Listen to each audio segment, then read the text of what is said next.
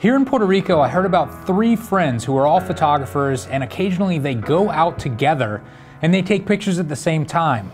But what made their story interesting is that each one of them specializes in a completely different genre of photography.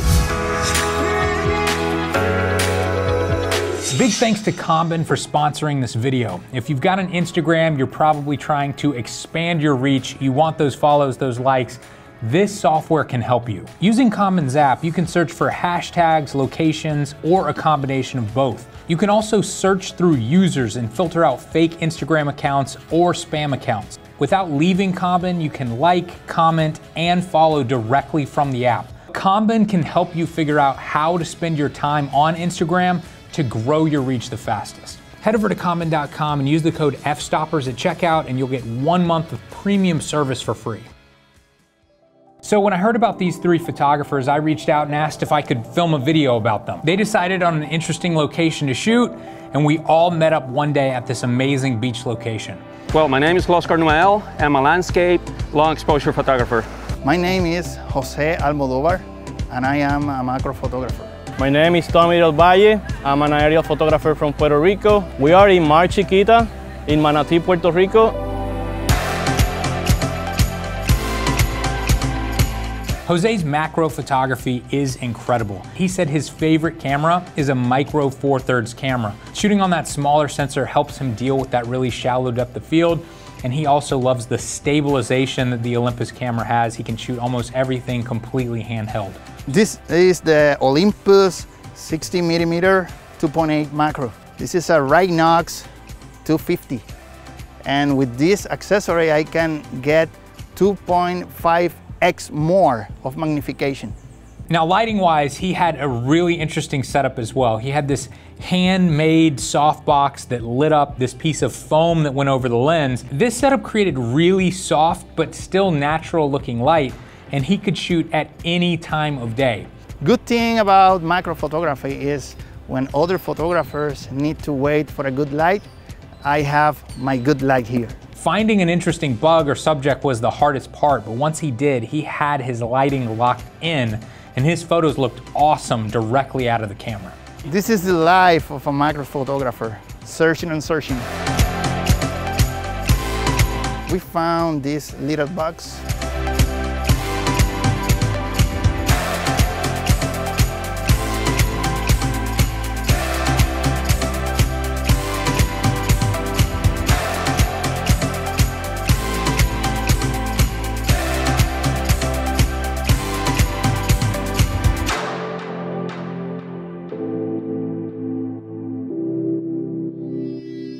Now, Tommy shoots all sorts of things, but he specializes in drone photography and videography, and I had seen his work before, and I certainly expected him to be shooting with a larger drone like the Inspire. Today, I'm going to be specifically shooting a photo with the Mavic 2 Pro. The good thing about the Mavic is the size. It's so portable. It's not like those big drones that you need a huge backpack to carry them around. With this, I can just put them on my pocket and, be ready for the action. If you are doing long exposure, the best thing to do will be to set your drone to tripod mode, just because it limits the movement of the drone and it gets more stable. But if you're not doing long exposure, then if you have a high enough shutter, you can get some sharp images. Now, I've taken lots of drone photos and videos in the past, and I have a tendency to shoot like I would with a camera. But Tommy has started to specialize in straight down aerial photography, and I have to say his work really stands out. I'm shooting right now at f4, 1/30 of a shutter.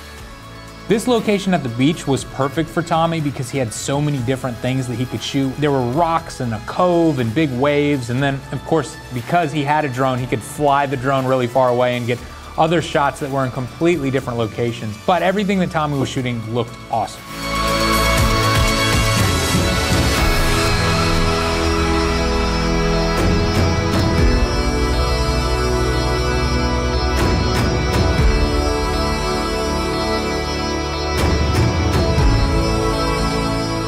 Now, Loscar is a very well-known landscape photographer who specializes in extremely long exposure shots. The long exposures allows me to minimize and smooth out the distractions and just give a cleaner shot of the area with my own twist. His gear was probably the most impressive. He was shooting with a Fujifilm GFX 50S. He had a Canon tilt shift lens with neutral density filters. I had to put this little microfiber cloth around it because every time I shift, there's always some light leaks and they will ruin the shot. The contrast goes down, so I have to block it.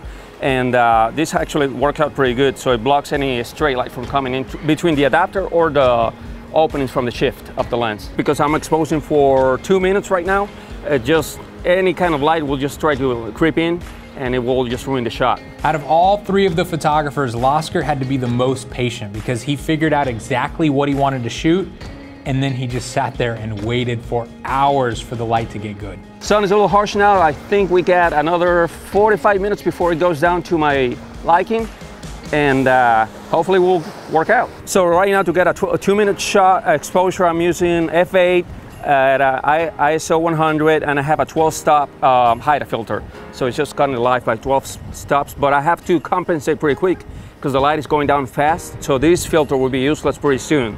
So I may have to switch to a 10-stop.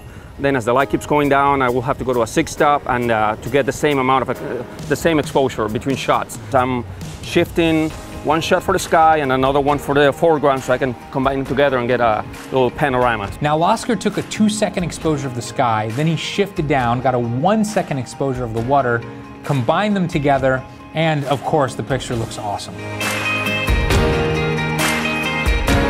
I think we all have a tendency as photographers to congregate with our own kind, and so landscape photographers might go out and take pictures together, or portrait photographers might join up and get one model and take pictures of the exact same model. But this was the first time, I can't believe I'm saying this, but it was the first time I've ever been with a group of photographers who went to the same location and walked away with completely different looking images.